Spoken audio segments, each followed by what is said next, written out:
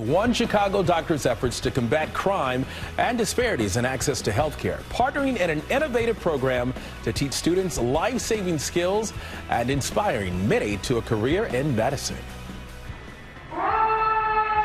As an emergency medicine physician, probably one of the biggest influences on my career was what I saw growing up on Chicago's South and East Sides, witnessing violence, witnessing health inequities, witnessing friends who suffered and died early of asthma and sickle cell. I didn't know that was a health disparity, but I knew something was wrong and off about it.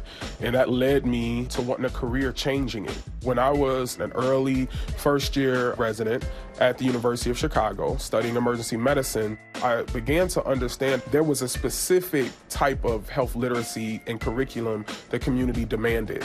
And so once I started teaching those skills of how to recognize a stroke, how to recognize heart attacks and do CPR and use an AED, and how to deal with gunshot wounds, I also began to learn that this was a motivational factor for youth. So when we teach them, they say, I want to be a doctor, I want to be a nurse, I'm thinking about being a paramedic now. Growing up in Chicago, it was tough. I grew up around drugs, survivor mode environment.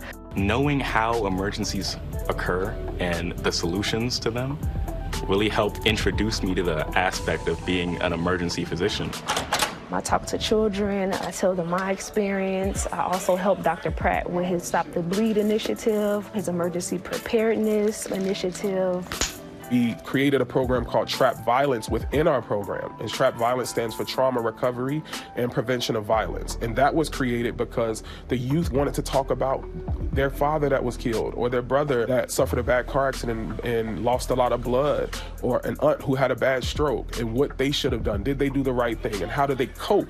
It gives children who grew up in communities like myself or grew up in situations like I did, it gives them an opportunity to fight healthcare disparities and be the impact on their community. I was drawn to the program because it not only offered a course in emergency preparedness, but it also showed you the social impacts that drive emergencies in the Chicago community.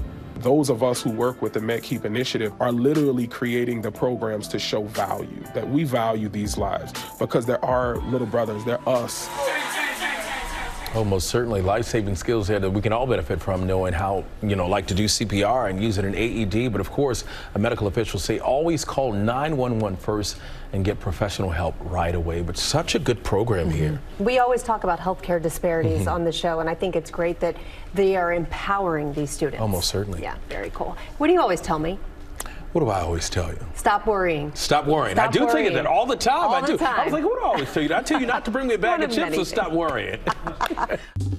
Well, hey there, GMA fans. Robin Roberts here. Thanks for checking out our YouTube channel. Lots of great stuff here. So go on, click the subscribe button right over here to get more of awesome videos and content from GMA every day, anytime. We thank you for watching, and we'll see you in the morning on GMA.